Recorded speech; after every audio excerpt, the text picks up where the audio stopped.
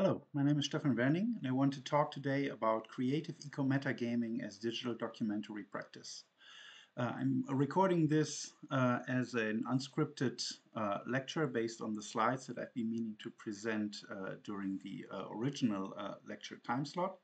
And I want to walk you quickly through what I mean by this relatively dense title, how it links up to concepts and definitions of documentary, especially documentary practice, and talk to you about two phenomena of creative eco-metagaming that I've been studying since around 2019. Very briefly, just to give you a bit of context where I'm working at and where we report on our work. So I am working within the Green Media Studies Initiative at Utrecht University. I put the URL down here. In the next few months, we will be releasing our anthology on ecogames, playful perspectives on the climate crisis, together with Professor Jost Rasens and two other colleagues. And this is a book that summarizes a lot of the eco-game related research we've been doing over the past 3 years. And we are also started a smaller side project called Green Videography, which reports on different forms of eco-media, of green media. So that can be games, but also include other forms of media, like more established genres, such as eco-cinema or green television, but also photography and performative arts, and tries to approach the subject from an inherently media comparative perspective, which is also a bit what I aim to be doing with my talk today. So let's jump right in. I will divide this talk into 4 sections. First, define a little bit what I mean by eco-games, by metagaming, and also where I see the connections to documentary traditions or concepts of documentary, which is not a field that I come from, but I'm trying, especially in this first part, to already establish a possible connection that I see and that I would have liked to discuss during an actual physical lecture. Then I will talk about the first of my 2 phenomena, ecomodding, then the second, in-game nature photography. And in the last part, I will talk a bit about practical consideration, what would need to happen to actually scale up these types of what I would call interactive documentary practices. And I will also talk a bit about political implications and other things that should be taken into account, how we evaluate the impact that these practices have, etc. All right, let's get started. So eco-games is a topic, like games that can create awareness of ecological sustainability, of sustainable futures, etc. It's a topic that has gained a lot of attention in recent years. I don't plan to give an overview of this field here by all means.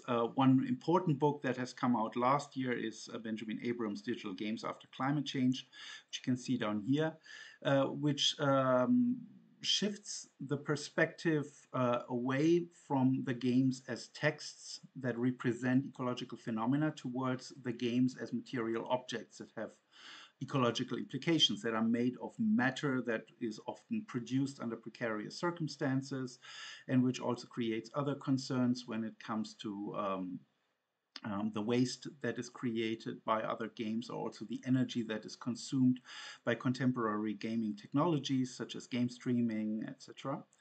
So, generally, nature, the climate crisis, and also sustainable futures is something that you see more and more in commercial gaming. Games like Terra Nil, for example, which are all about concepts like rewilding, trying to present an alternative towards hypercapitalism and its devastating impact on our natural environment. So defining eco-games in itself is, of course, a political issue, like what do you subsume under this heading, what do you exclude? I won't go into this in very much detail, but there are multiple competing frameworks such as environmental literacy, eco-identities, eco-narratives, eco-literacy, some of which I will be briefly touching about in my talk as well. And what I'm specifically interested in as well is also what I call this understanding of nature as a kind of franchise. If you look into recent games, especially board games, for example, you see that often there are games that function similar to older games, really, but they have a new coat of paint, they have environmental motifs, narratives, pictorial traditions that often create some kind of link to intact natural environments, such as in Cascadia, which was the Spiel des Jahres last year in 2022. And this, I believe, can also be very ambivalent because on the one hand, it creates exposure to these themes, but on the other hand, it also commodifies a bit their reception. It is something that we kind of expect from now on, and that might also dull our awareness of the problems that these games raise or hope to raise. So Benjamin Abraham also talks about the persuasive limitations of ecogames. If somebody doesn't believe in climate change, playing a game might not convince them otherwise. So what he says an interaction model of climate communication is needed. And that does not mean interaction in the sense of playing a game, but interaction in the sense of using the game as a means of interacting with others. And that is why I'm interested in metagaming as something that I call a creative documentary practice. And I will give you an overview of what I mean by metagaming. So metagaming, ecological metagaming, but also metagaming in itself can be defined in a couple of ways. There are also examples of different ways how it is defined. In game studies, you find this book that I've referenced at the bottom by Stefan Boluk and Patrick LeMieux about metagaming, which is a quite foundational book about this concept, which also goes into a lot of different examples. The definition that I'm most interested in, I will skip the first two here to save some time. But the definition that I find most relevant and that applies to the cases I'm looking into today is making a game out of a game, as Boluk and LeMieux call it. So that essentially means repurposing games as material for other things, either making a new game from an old game, or making a video based on a game, or kind of subverting the game, trying to play it in different ways in order to realize something as a thought experiment, for example. So Boluk and LeMieux talk about how video games are transformed from a mass medium and cultural commodity into instruments, equipment, tools, and toys for various purposes. And this is exactly what's happening in the cases I will be presenting today. And where could we see here a link to notions of the documentary or interactive documentary? So there is a bit of research about games and interactive documentaries. For example, the article by Dana Galloway and colleagues from 2007 talking about games like JFK Reloaded, which at the time presented themselves as quasi-documentary formats. And the authors here talk about neorealism that can be portrayed in real time. They also refer to dramatic techniques of engagement employed by the latest documentary films. So they define a bit how games could be seen as documentaries by comparing them to documentary films, to the kind of stylistic devices that they employ to the realism, like temporal displacement. Time is an important factor in this case. But I personally find this definition, especially if we are looking at contemporary games, a little bit restrictive. So I would like to add two additional considerations. One is the notion of indexicality in games and also game making. So do games contain something that has an indexical relation to something in the real world? That would be a game where the topography is created from a real world map, for example. Using techniques like photogrammetry might also allow for an element of indexicality in games. But also something that could be called performative realism, even if games present environments that are not real, that present fictional scenarios, the context in which they have been created might have an important performative connotations. And one game that has always stood out to me in that regard is What's Up in a Kharkiv bomb shelter, which you can see here on the top left, a very simple game created in a very accessible tool that anybody could use, that was created by a Ukrainian youth in a Kharkiv bomb shelter. So this person was trying to take off their mind from the horror around them by using a laptop, I presume, and this very accessible game making tool to process their experiences in this abstract but also emotionally resonant way by making a game. So these two concepts I consider quite important also when we would discuss the examples I present today.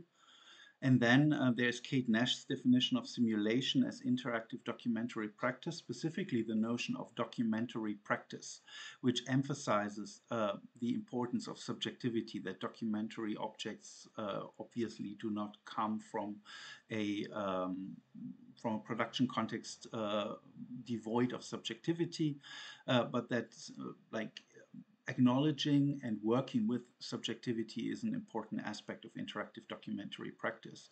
And this shift towards documentary practice and the acknowledgement of subjectivity are two important aspects to apply to these cases I want to present today.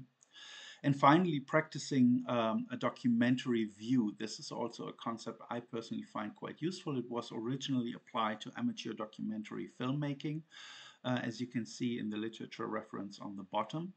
But what it does is it focuses on ways of looking that are practiced in amateur documentary filmmaking. So it's not about the films as objects that emerge from these practices, but it's really more from training specific ways of looking at your environment. And this is something that's supposedly can also apply in virtual environments that are admittedly not real. And an interesting example of this is an artistic project that is called Down and Out in Los Santos, which you can see at the bottom there, which is an attempt of a documentary photographer to take photographs within the game GTA 5, Grand Theft Auto 5, to document the marginalized groups, impoverished people who are part of the scenery, really. They usually don't play a role in the game's missions or obligatory activities, but that are something that you notice if you retrain the way you look at the game environment. And this is an interactive, well, thought experiment, also an experiment with oneself to see how can you train yourself to see the game differently and maybe also apply these different ways of looking to the real world. All right, coming to the first of my two case studies, and I will go through these a little bit quickly because I think the most interesting part is really to think about these phenomena and how they apply to these definitions that I've presented before. So, why ecomodding? In green media studies, which is the field that I'm working in, there is kind of a consensus that we need different narrative schemas to really talk about the climate crisis as well as sustainable futures. So that means, for example, Corinne Donnelly, she talks about that a lot of the environmental media, also films that could be categorized as eco-cinema, employ narratives that revolve around conflict, progress, and direct intervention.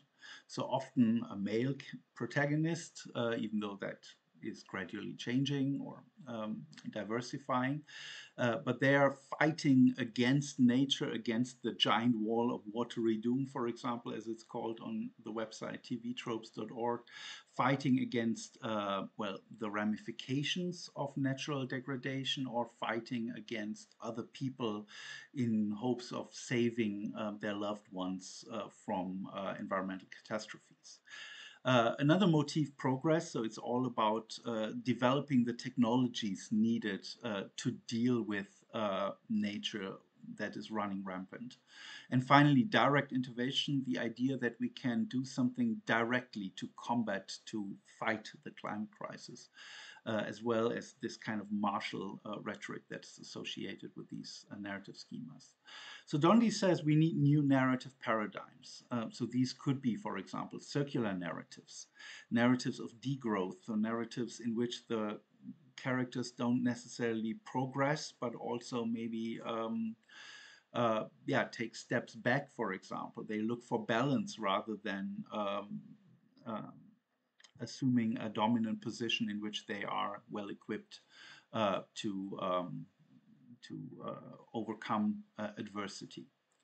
So these are obviously not narratives that we regularly see in commercial media, and games are no exceptions here. So the idea is, can modifying commercial games maybe be a way to prototype new eco-narratives? That's something I'm researching with students, for example. Another issue that is related to the one I just talked about is the need for new eco-personas. Just like we need new stories, we also need new characters to inhabit these stories. So there is some literature on eco-heroes and also eco-villains, for example, in commercial cinema. This literature already acknowledges a bit the cliches that are associated with these types of characters like Lisa Simpson, for example, or Poison Ivy, as so-called environmental, eco-heroes, eco-villains.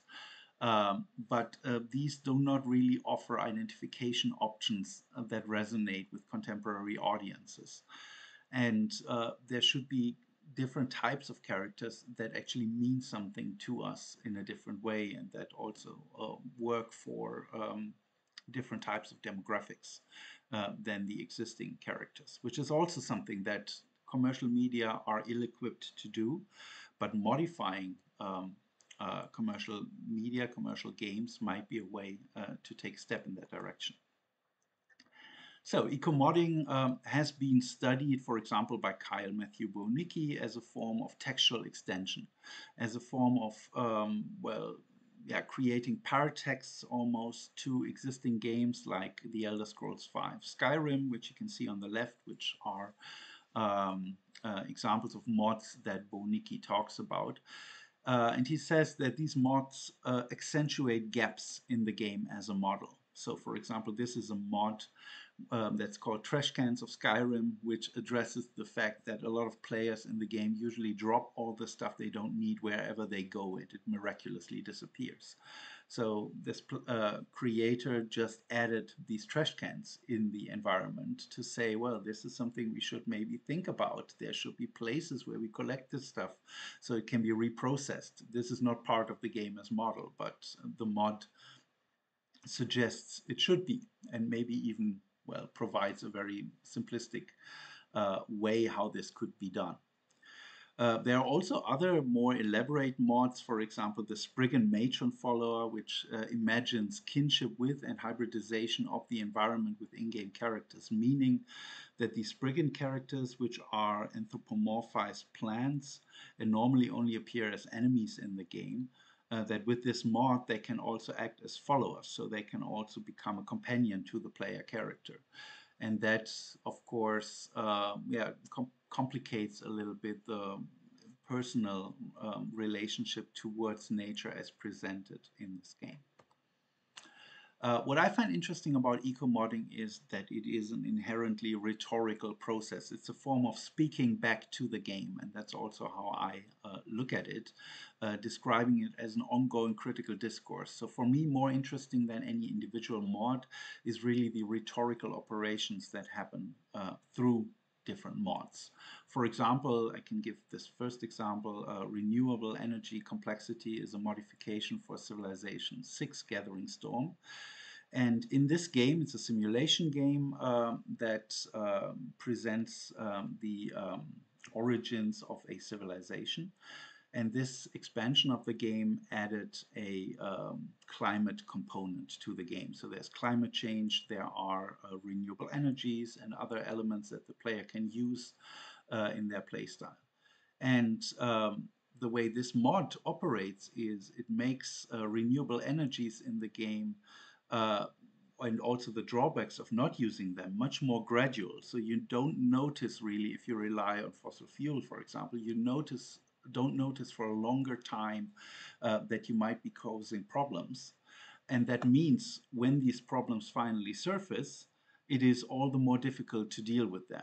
So what the mod is essentially saying, the way the game presents renewable energies is not correct. It's just too easy to diagnose, too easy to react to. This needs to be much more gradual, as in the real world, and therefore also so much more difficult to actually deal with in practice. So in this case, by tweaking the rules, the mod provides, well, challenges a statement made by the original games and also presents an alternative, a way that is, according to this person, more compelling as a rhetorical argument.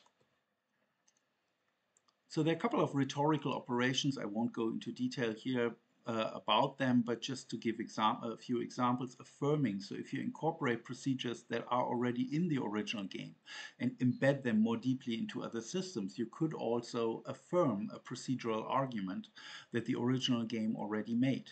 You can also try to delegitimize or to formulate an alternative to the procedures, to the rhetoric built into the original game. And what we also see only recently is that in ecomods, in these ecocritical modifications of games like Civilization, for example, we find increasingly reactionary comments as well. So there is a mod called Reduced Global Warming, which argues that global warming in this game is far too severe, it is constraining, it is not, it is moralizing, it is not really what it should be, and it should be reduced in a specific way to be more realistic and avoid a certain kind of preachy tone, a certain kind of rhetoric. This is something that we also try to use as a teaching heuristic, starting with so-called map modification, so creating environments which are a lot easier to make than modifications that actually change the rules of a game, and that involve principles of environmental storytelling. One example I skipped over 2 slides before, I think, but that's a very common mod for Civilization is Iceless Antarctica, and it's based on Al Gore's idea of Antarctica at some point in the near future having lost all its ice caps, and what would happen then? What kind of civilizations might try to lay claim to Antarctica? Is Antarctica at some point becoming more livable than some of the areas of the world that are most densely populated at the moment? What kind of political struggles might come from this future scenario? And that is something that you can quite easily build in the game and have people play actually and use it as the metagaming definition suggests, as material to stimulate discussion. So it's not about playing this game, but tweaking this game as a resource to stimulate a particular kind of productive discussion. Fortnite is another game that we are using for this purpose, but I will skip this here to save some time. Because it is a different version of the same ideas, actually. So I would like to come to my second example, which is in-game nature photography. Again, we see, coming back to these deficits that I started with when I talked about ecomodding, apart from new narratives and new characters, what we also need is a type of new imagery, new visual imaginary of climate threats, but also sustainable futures. So at the moment, you will see that there is quite a bit of visual homogenization that is used to communicate certain ideas about the climate crisis. Especially if you look at corporate visual communication or stock art, you will see that a lot of the images shown are very, well, self-similar, and they are taken for granted. So they actually waste the potential of the visual medium to contribute something of import. And these pictorial traditions can even be problematic. So, for example, Wendy Beatty, in her PhD thesis on landscape photography, she talks about the need to move beyond the natural sublime and the picturesque and colonial gaze that is inherent in traditional nature painting and nature photography.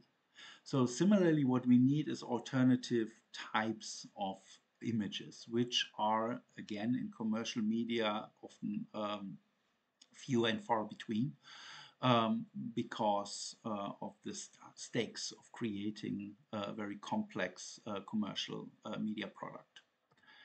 So, I want to briefly talk about the link between nature photography as a documentary practice and what it has done for environmentalist movements, for ecological thinking. So there are a few studies about this that I've been engaging with, which also talk about amateur historical photography as a precedent to amateur nature photography, also which was already a collective process, collectively imagining the past. It also talks about affects being a source of pride, of national identity. And similar sentiments also apply to amateur nature photography. And Jerry Cronin talks really about how nature photography was instrumental for the rise of national parks, for the emergence of conservationist movements, because it created and homogenized a shared imaginary of nature, which Cronin describes as a wilderness industry. So there's already a critical element here. And so that means these photographic practices, especially democratizing these practices, creates a shared visual understanding of nature that affords a lot of public support for conservationist movements. And Drake in 2014 applied this idea to a more contemporary setting. So she worked with undergraduate photojournalism students and looked into how spending time outdoors, engaging in nature, amateur nature photography, helped them develop what she calls an ecological self, something that is elsewhere also described as ecological identity or eco-identity. And this is something that, well, inspired me to look at in-game photography as a potential source of a similar personal transformation. I already talked about Down and Out in Los Santos, which is an example of in-game photography, in this case, photographing the homeless people in the streets of Los Santos, the in-game environment of Grand Theft Auto 5. And there is quite a difficult discourse around in-game nature photography. So especially, well, nature photographers, they find it difficult to accept this, what they call a new art form, as being photography. So some people say, well, this is art, clearly, but it is not photography. And there are interesting arguments that are put forth about why this is or is not comparable with actual photography. And some of them actually don't really hold water. For example, one nature photographer argued that being in nature with all of the danger and infinite variability that comes with it is not comparable with being in a game. And that might be a point that is relatable. There is not really a danger involved, at least not to oneself, only to one's character in a game. And infinite variability, that is already, of course, a kind of romanticized description of a real-world natural environment. But some of these arguments, well, for example, this idea of serendipity, of me moving around the world and trying to happen upon the perfect motif or the perfect angle on a particular visual motif, these also apply to commercial games in recent years. And so this, well, discursive environment is not, well, inherently important for in-game nature photography and its potential impact, but it is useful to be aware of it. And these are a couple of examples on in-game nature photography websites, all taken from the game Red Dead Redemption 2, as you can see, that showcase a bit the kind of visual aesthetic that these photographers are going for. And at the same time, they also showcase already a few of the problems. So they're all very beautiful, but they're also a bit limited. They are not really alternative imaginaries, right? So, and that also means, if you remember Beatty at the beginning, that they might just replicate these neo-colonial ways of looking at nature, of romanticizing natural environments. So in Red Dead Redemption 2, the game environments have actively been inspired by techniques of landscape painting, the way how fog is handled, how reflections are handled, for example, volumetric lighting, color grading, etc. And specifically, the Hudson River School has been an important reference point for the designers in creating their environment. And the thing is that the nature photographers of these games often kind of remediate again these Hudson River School traditions, these 19th century, early 20th century pictorial traditions that were built into the game. So they don't try to go beyond them, but to replicate them, which might also have a personal transformative impact, possibly.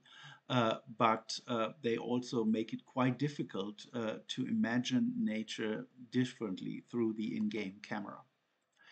These are arguably less beautiful screenshots that we took from a quick workshop with students at a summer school from the game Skyrim, which also in and of itself is also not as visually compelling as Red Dead Redemption 2. But what we tried was also finding ways of thinking beyond the natural sublime. And it takes a while to do that, actually. So most of our students also, as you can see, try to replicate a certain idea of the natural sublime that is so familiar to us from movies, from photographs, from paintings still. Um, so it is something that is very difficult to move past, right? And then you find a few students trying out things, trying unconventional angles, trying uh, to focus on very small details like the singular butterfly here, and put the rest of the environment in the background. So these techniques are also not altogether new, but what is kind of new is that in these virtual environments, a lot more people might be able to get exposed to these techniques, to these practices, with the aim, hopefully, of inspiring them to also take them into the real world and think about their natural environment through the viewfinder of a camera. In-game videography is another phenomenon again, which is also something that might go a little bit beyond our topic today. So instead of just photographing virtual environments, there are a few groups that actually remix nature documentaries using games as material. So these are two examples. One comes from the game Grand Theft Auto 5 again. There are two, I believe, or even three nature documentaries, one Into the Deep, which is what this where this screenshot comes from, and one is called Onto the Land, which is about the marine and the land animals. And they really remediate the David Attenborough style of nature documentary. They almost parody it, but they're not meant to be really parodies, more tributes or an homage to this specific style of narrating nature and also capturing natural phenomena. And the second example is from a game called Destiny 2, which is interesting because Destiny is not a game set on Earth, but is a science fiction game with a lot of fantastical environment. But the people making these movies apply the same kind of narrative processes they are familiar with from the Attenborough documentary to these virtual worlds. So they're developing a way of, you could say, interactive documentary gaze at these in-game environment, and they're trying to look for look at these alien species in a similar way that David Attenborough presented animals here on Earth. So they're translating, I would say, this genre from a set of criteria into a replicable practice, into something, they're deconstructing it, they're looking at aspects of narrative structure, but even the tone that Attenborough uses to the vocal qualities that characterize his documentaries. So they're distilling it down to these parts and then using them as a means of looking at these virtual natural environments. And this is also something that can be used as a teaching heuristic. Again, I will not go into too much detail here, but there are different ways how this could be applied, indeed performing the perspective of a real-world nature photographer, similar to what we have experimented with in Skyrim. And also looking at how real-world, for example, animal photographers uh, look at their motif. So this is an example of a National Geographic photographer explaining how they document their objects, in this case a cat. So for example, you have to see the eyes. You always need, if you're taking animal photographs, you need to have the eyes pointed towards the camera to create a relationship between the viewer and the animal, for example. So these kind of, well, unspoken rules people can experiment with in games, try to replicate, and thereby also experience why these rules are put in place, why they have become so common. And a different approach would be to unsettle landscape photography, to use, to find ways to go beyond the natural sublime. So this is an example of Andreas Gursky's photography, Tokyo Stock Exchange. So Andreas Gursky, who is mentioned in Caroline Kane's article, The Toxic Sublime, he uses landscape photography, the principles of landscape photography, to document man-made scenes, like the Tokyo Stock Exchange, for example. So these could be alternative practices that can be applied in a workshop, for example, in a game, to see how can we systematically denaturalize these natural phenomena, and thereby maybe also practice a different way of looking at them, and maybe overcoming these fraught traditional ways of perceiving nature. Which brings me to my last few practical considerations. I will also distill these down to the most important ones. So first, this is less relevant for us here, but this remediation of real-world green practices, as Tanya Lewis calls them. So that would mean, for example, nature photography in games. Is not limited to photography. So there are other forms of metagaming practices, notably community gardening, but many more, which have similarly been remediated in games. For example, community gardening has become quite popular as a virtualized practice during the COVID-19 pandemic, the lockdowns in games like Stardew Valley or Animal Crossing New Horizons. And the question there emerges as well, does virtualizing these practices still allow for participants to harness their potential? Are they still green practices if you practice them in virtual environments? Which is an interesting question that still is somewhat undecided, also as it applies to in-game nature photography, for example. The second important aspect is the politics of metagaming. So you can just, with the press of a button, take a screenshot of a game. But most people who engage in nature photography do so via dedicated photo modes offered by the games. And these modes are, of course, well, meant as a form of catalyzing user engagement, but they're also marketing tools. Often these are used in very beautiful looking games, and they're meant to use players as multipliers to show the beauty of these environment and encourage others to try to play these games as well. So there's always, as with all, I would imagine, documentary practices, the question of tools, of politics built into tools, tools both for the production of these metagaming objects, but also tools of distributing them. Like, where can you find this stuff? A lot of these practices I talked about today are still quite marginalized. They are practiced by smaller groups, and as such, their cultural impact is notably limited. And that brings me to the last two important issues, namely how to assess these metagaming practices. So there are established concepts that I mentioned before: environmental literacy, ecological literacy, eco-literacy. All of these point to important skills and knowledge domains that are necessary for sustainable transformations. And so these could be used as a first benchmark to see, do these metagaming documentary practices positively impact any of these criteria? And then there are also functions of documentary, of course, of documentary practice, creating artifacts of one's time, heightening public sensitivity towards certain societal challenges, historiographical commentary. This is something I would have loved to discuss, actually. What other functions of documentary as a societal, as a cultural practice are there? And can these metagaming techniques make a contribution here, or are there any epistemic discrepancies that we should be aware of? And finally, for me, the most important question right now is how can we scale up these practices in a way that still makes them or allows them to remain sustainable, but that maximizes the potential societal impact that they have. So for this, I think we really need three things in particular. So the first one is active and self-sustaining communities of practice.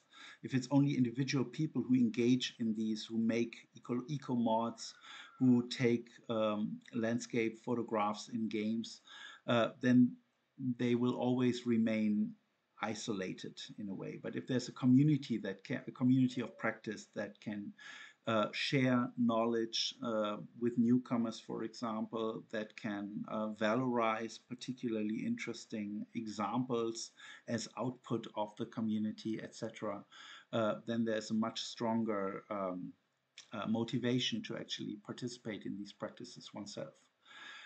Second, the question of tools, accessible and flexible tools, both to produce and to distribute these metagaming objects. And finally, distribution channels and platforms that create public outreach, that bring these kind of mods, images, etc., into the popular imagination and solve these issues, or help solve these issues that I mentioned at the beginning. Create ideas for new eco-narratives, for new eco-personas, for new eco-imagery, etc.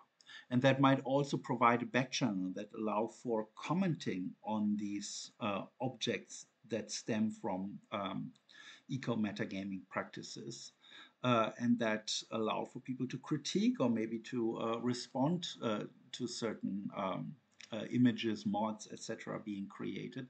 Only then this interaction model of climate communication that Benjamin Abraham called for, which I mentioned at the very beginning, can really be put into practice. And that marks the end of my talk. I hope you found this entertaining, instructive, and if you have any questions or comments, feel free to email me anytime at s.werning@uu.nl. And thanks for your attention.